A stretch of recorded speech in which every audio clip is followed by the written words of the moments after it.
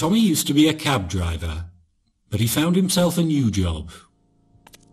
He became a mobster.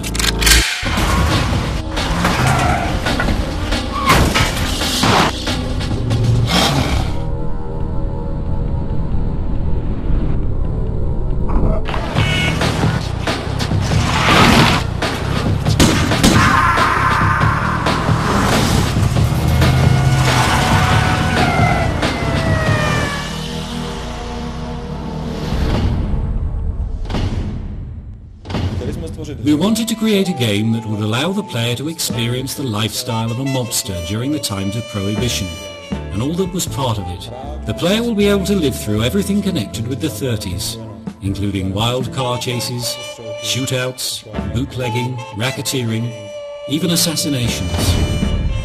To create a perfect illusion of the 30s, we built a model of an imaginary town that we called Lost Heaven. In this town we brought to life everything and anything we could think of. Functional public transport, intelligent townfolk going about their daily business, gangs of hooligans hanging about dark lanes, and a police force that will not forget or forgive players' crimes for as long as the game lasts.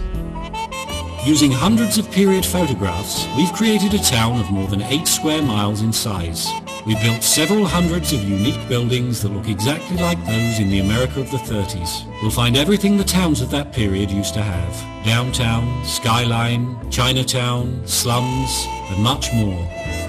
It will actually be possible to enter a number of important buildings.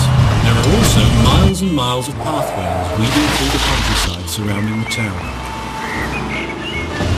Of course, we have many car chasers here too. The player has at his disposal more than 60 car models that used to be manufactured between 1928 and 1939, created precisely according to actual vehicles of those days. We programmed the most realistic physical model possible. The player can get out of his car whenever he wants to and have it out with his enemies. We gave them intelligence that will allow them to act like real people. The game includes over 20 specially prepared indoor and outdoor locations.